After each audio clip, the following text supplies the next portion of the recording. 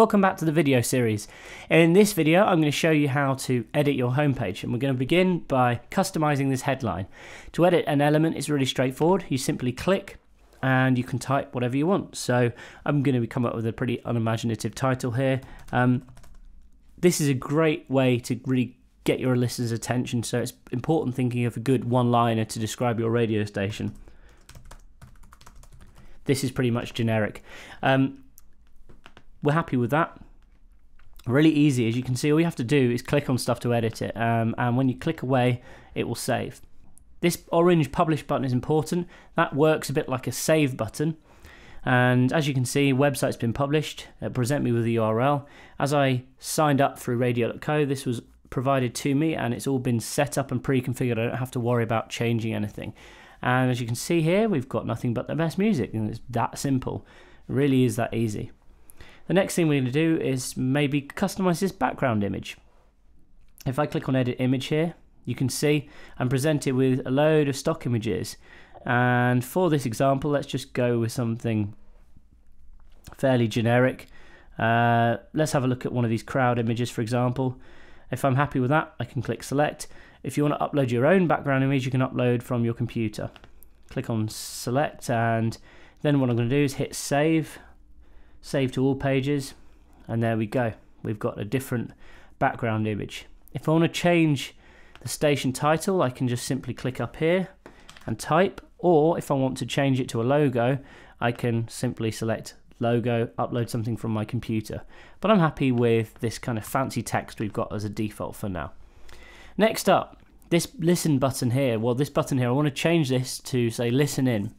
So if I click on the button, I click button text, I can then adjust this to say listen live or whatever I want it to say.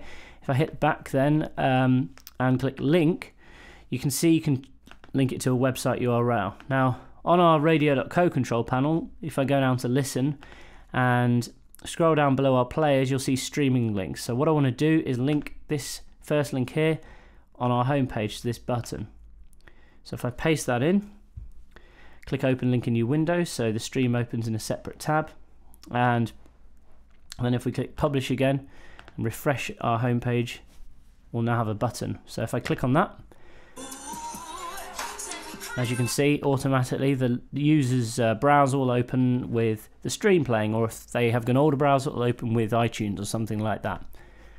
Alright, so we've already got a website that's functional. You know, how easy was that? That was literally a few clicks. You've got a website, people can tune into your radio station, and you can begin adding further functionality. The next thing I want to do is add a player right down here where it says choose a layout. So what I want to do is drag where it says embed code onto this section. Again, if you want to add anything, text or a title or an image, you just drag and drop. With the embed code, it says click to edit set custom HTML. I'm going to delete that, and I'm going to go back to our Radio.co control panel. And what I want to do is grab a player which I've already created, again from the listen section. And if I click on this here and click edit, if you've not created a player, you can add one pretty easily. And then we want to copy this embed code. Again, I paste it back in on our website builder, and it's that easy. The player is working. How straightforward is that? Again, hit the publish button, and we'll visit the website. And as you can see, the player has now been embedded on our home page.